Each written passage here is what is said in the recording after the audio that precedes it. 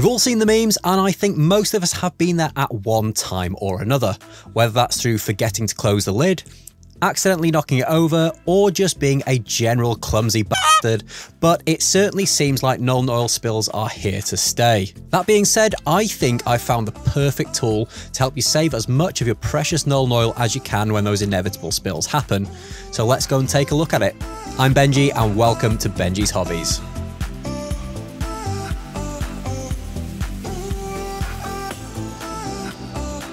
Before I kick off this video, I want to take this opportunity to say a big thank you to the kind folks who support me over on Patreon.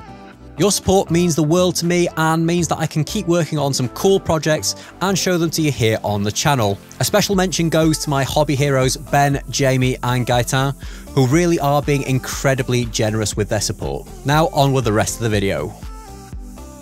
So I was inspired to make this after watching a video by Ollie from Broadsword Wargaming. Whilst he was painting up a mammoth batch of 50 poxwalkers, he managed to knock over not just one pot of wash, but two.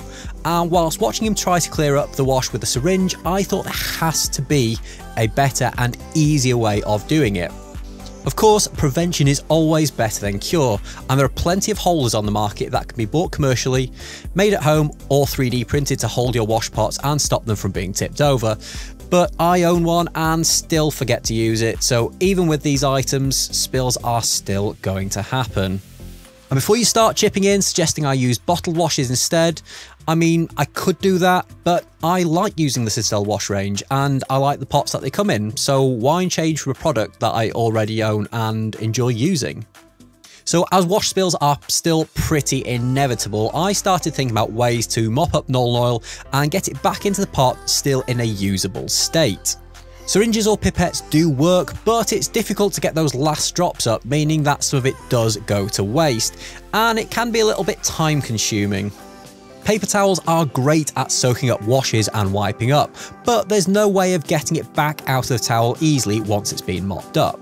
And then the other day, I was putting on my morning makeup and it struck me, makeup sponges might just be the perfect size, shape and consistency for soaking up washes. So in the name of science, I went out and bought a brand new makeup sponge and was prepared to sacrifice my washes for the good of the community. This Nuln Oil pot is about half full, and as you can see when I spilled it, it made quite a mess on my cutting mat. I used the sponge to mop up the wash, and as expected it soaked up pretty quickly, and using only one sponge I was able to mop up most of the mess.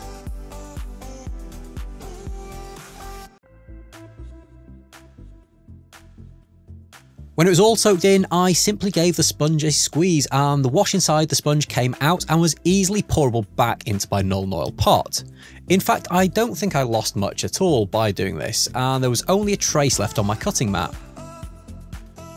Yes, it is a little bit messy on your hands, but if you're using a pair of gloves, you could keep your hands a good bit cleaner than I did. What's also a nice feature is you can give the sponge a rinse under some warm water once you're finished with it, and it's good as new. So even if you spill another coloured wash, you don't risk contaminating it or changing the colour when you use it again. So there you have it folks, a makeup sponge is a great way of saving every drop of wash if you happen to spill it. You can pick them up super cheap at discount retailers, and I honestly think that it's something that every hobbyist should have in their toolbox for spill emergencies. If you're going to be picking up a precautionary makeup sponge, or if you have any better ways of mopping up spills, then let me know in the comments down below. I'd love to hear what you guys think. Thanks for watching guys, and I will see you in the next video.